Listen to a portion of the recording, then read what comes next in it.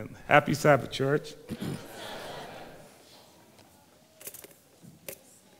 We had the opportunity of being at your agape feast last night, which was well received. Your first elder, is it Ron, came over and introduced himself to Enos and myself, and we felt at home. And then Ken and his wonderful family stayed way past my bedtime last night to make sure that everything worked well. I tried to tell Alicia that I came to support my friend Enos, who, by the way, is just a tremendous Christian person. You know, he's very humble, but I've been a witness to his generosity. He sponsors people from Haiti. He brings them into his home. He feeds them. He clothes them. He goes out with them on a job interview, and he interviews for them. And then once that person is landed on their feet and that person moves on, he brings another one. We do not believe in salvation by works, but we believe that the more we know is the more we owe. I try to tell Alicia that I have been battling a sinus infection for the last 2 weeks, and I have this lingering cough. And so I am not the person to speak today. I don't even think she heard me. I really don't. So I'm going to cough a little, and I hope that you can excuse me as I work my way through that. And Roy made a little brew of ginger and garlic and whatever else, turmeric that I'm sort of sipping on. You folk are just so welcoming. A little secret for you. One of the reasons why I came, I want to see if you were taking care of Roy and Alicia. Because if you weren't, we're going to take them back with us. But after last night, we're having second thoughts. You know, we want to come here.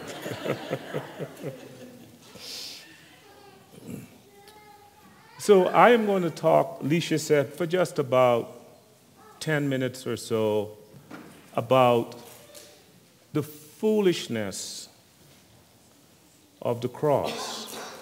You heard me correctly. The foolishness of the cross. And before I do that, before you play the video, how about if we start with those symbols? On the screen, you will see in a moment some symbols. And I was joking with Ken last night. I said, I showed him one of their symbols, and he didn't know what that symbol was. I said, why don't you ask your kid? Yeah, that's the symbol. I said, what is that symbol? He's like, I'm not sure. Do you guys know what that symbol represents? TikTok. Do you know what is the net worth of TikTok? Anyone wants to guess? You can engage with me. What do you think is the net worth of TikTok? How much did you say? 54 million? A billion? 66 billion. And they use that symbol to represent 66 billion. That's their spokesperson, their symbol. How about this next symbol? We all know that Nike. What do you think is the net worth of Nike? Yes, anyone? 800. It's actually 143 billion. And that's the logo of Nike. So whenever we see that logo, we think about Nike. How about this one? We know that one. And that represents their company. That's the face of the company. The net worth of Facebook 815 billion. And then here's the final logo. What do you think is the net worth of that symbol? Millions? Billions? I heard someone say gazillions. Well, I've got a little surprise for you, and it comes straight from the Bible. Please do not yell at me. Don't scream at me. I'm going straight to the Bible.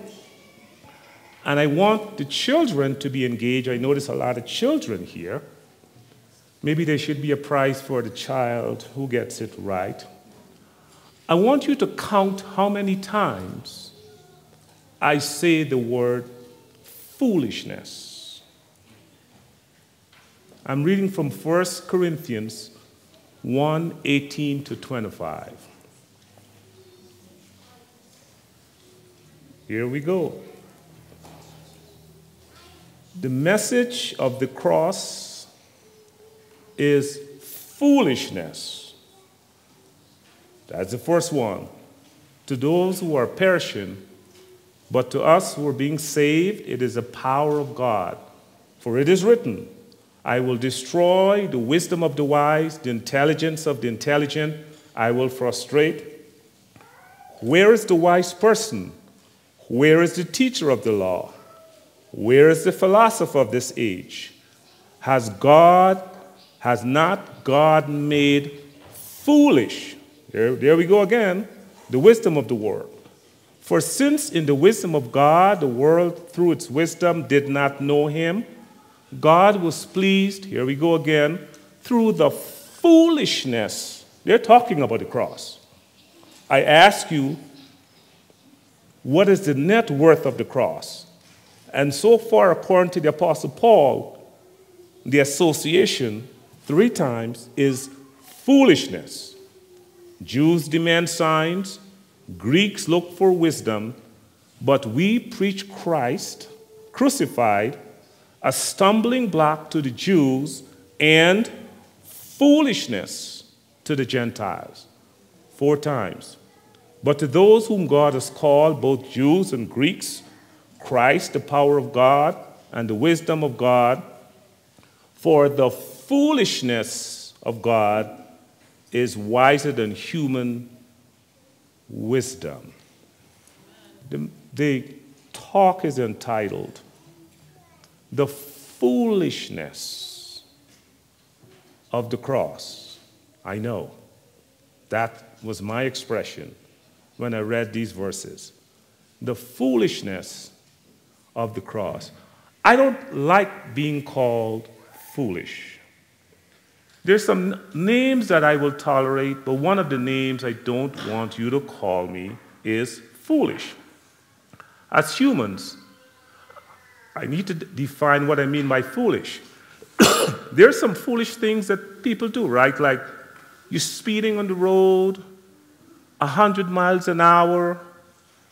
That is foolish and reckless. In fact, a funny story. Do you want me guys to tell you what happened last night with myself and Roy and Leisha? Thanks for asking, I'll tell you. Talking about foolishness, right? Just a little foolishness. So, I guess Leisha is well known for making guava bread. And Leisha took her time. I am going to throw you under the bus, Leisha. I'm sorry, I got to do this. She took her time and she baked 5 amazingly delicious loaves of guava bread. And her intent was to bring the loaves of bread to the church for the agape feast last night. And so, okay, we left home. We are driving, and all of a sudden I heard someone in the back seat yelled, "The bread!" I was like, what's going on? She's like, "I forgot the bread." So we drove back, got the bread. Roy was supposed to speak last night. Now we're really late. Now we're speeding. Now we're driving recklessly. That was a little foolish. Let me ask you a question. Would you invite a thief, a murderer, into your home to sleep in your house and leave your wallet and your car keys on the kitchen counter? Would you do that? No, that will be foolish. I'm trying to break this down for you. That will be foolish. I want to talk about the foolishness of the cross. It's used 5 times. In fact, when the Apostle Paul used the word foolish, the Greek word that he used is moros, from where we get our English word moron. So when you read the text, what Paul is saying, you have to be a moron to believe in the cross. The foolishness of the cross. Brief word of prayer. My Father and my God, as we contemplate the message of the cross, we pray that your Holy Spirit will tabernacle amongst us. And we will open our hearts and allow your Spirit to move and woo us all over again, so that we may look at this cross in a totally different light. We thank you in Jesus' name. Amen. To really appreciate what I'm talking about, we need to go back to the Romans. The Romans were not the one who invented the cross, but they were the ones who perfected it. The cross was used with a specific purpose in mind. It was to impose maximum punishment. It was the most heinous way of teaching someone a lesson. Think about this for a minute. Let's talk about the physical toll of the cross. This is why Paul referred to the cross as the foolishness of the cross. It weighed about 168 pounds, strong enough to hold a human. And if you've ever been to Israel like I have, the heat is intense. And so if someone was crucified on the cross, when their hands were stretched out and nailed on the cross, the heat was so intense, for that person to breathe, they had to physically lift themselves up and try to inhale like, and then they had to lower themselves to exhale. And every time they did that, excruciating pain shot through their body. That was the physical toll of the cross, but that was the easy part. I'm talking about the foolishness of the cross. There was a psychological aspect. I don't know if you know this, but when they crucified people on the cross, they crucified them naked.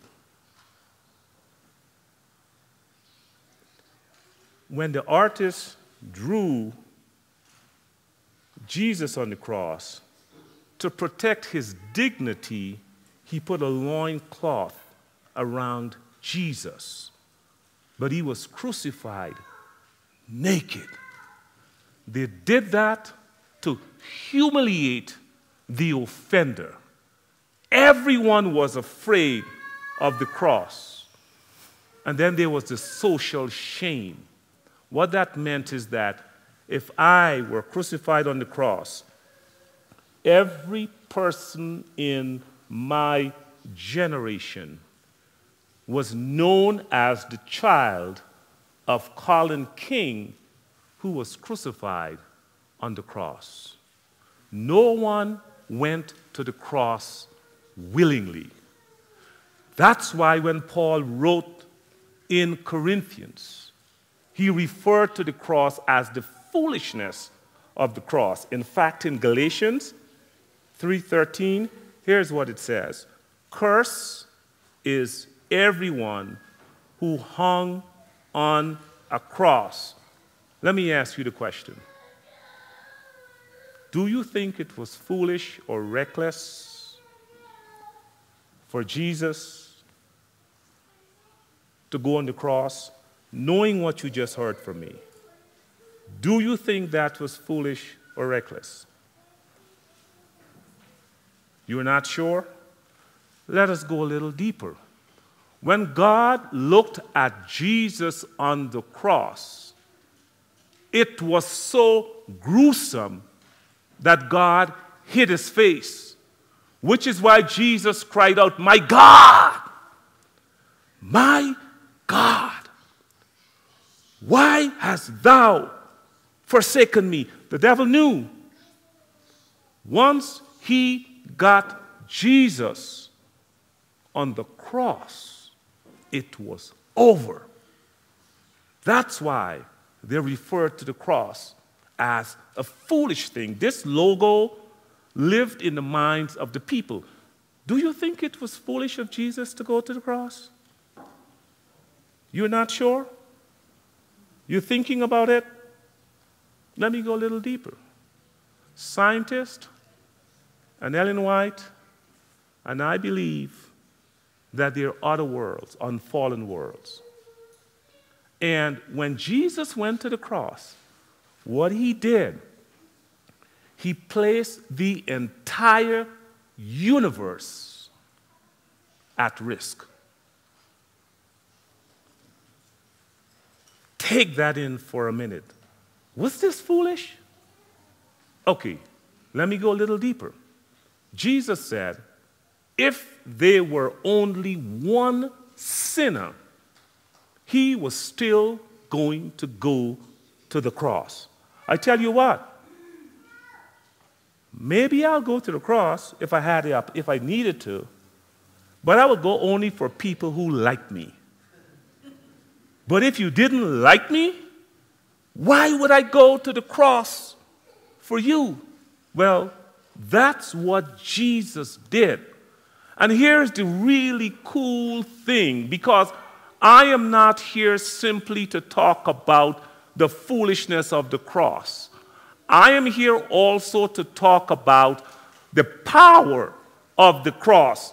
Here's the good news. Jesus took this symbol, this symbol that represented shame and disgrace, and watch this. He turned it over, and he turned this into his victory symbol, so that now, today, when we look at the cross, we no longer see the shame and disgrace and the foolishness. We see the power of God. This is now our symbol of hope. I ask you the question, what is the price of the cross? Someone said, priceless. You know why? Look at the power of the cross. It has the ability to take really messed up people and turn them into really nice people.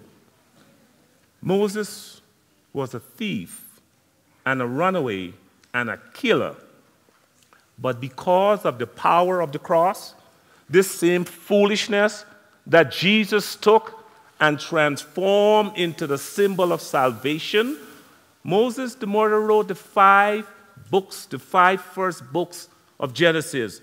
That is now the power of the cross. Rahab, a prostitute, but because of the power of the cross, she became an ancestor of Jesus. Matthew, I'm getting really excited. Leisha, I'm going to go past 10 minutes. Matthew, crooked thief, tax collector, when he encountered Jesus, and because of the power of the cross, Matthew became a gospel writer. Peter, foul-mouthed, cursing fisherman, because of the power of the cross, he became a powerful preacher for God.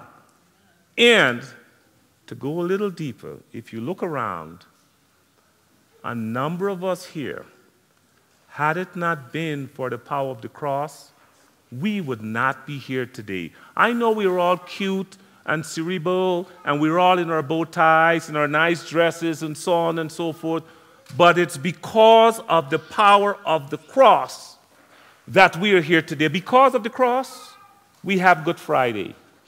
Because of the cross, we have the beautiful Sabbath day. Because of the cross, we have Resurrection Sunday. Because of the cross, we have grace. Because of the cross, we can look forward to the glorious appearing of Jesus Christ. At the cross, where I first saw the light, and the burden of my heart rolled away, it was there by faith I received my sight, and now I am happy all the day because of the cross. Was it for crimes that I have done? He crawled up the tree. Amazing pity, grace unknown, and love beyond degree. So I cherish the old rugged cross till my trophies at last I lay down. I will cling to the old rugged cross and exchange it someday for my crown. In closing, a little boy heard a preacher preaching about the cross, and the little kid had just started school, and he was learning about subtraction, multiplication, division, and addition. And when he came to the addition, he looked at it and he said, "That's the cross. The addition is the cross." And he was absolutely right. I see the cross as an addition. It adds people from all races, from all walks of life. It adds grace, it adds peace, it adds joy to our life. I will be forever grateful for the cross. May God bless you.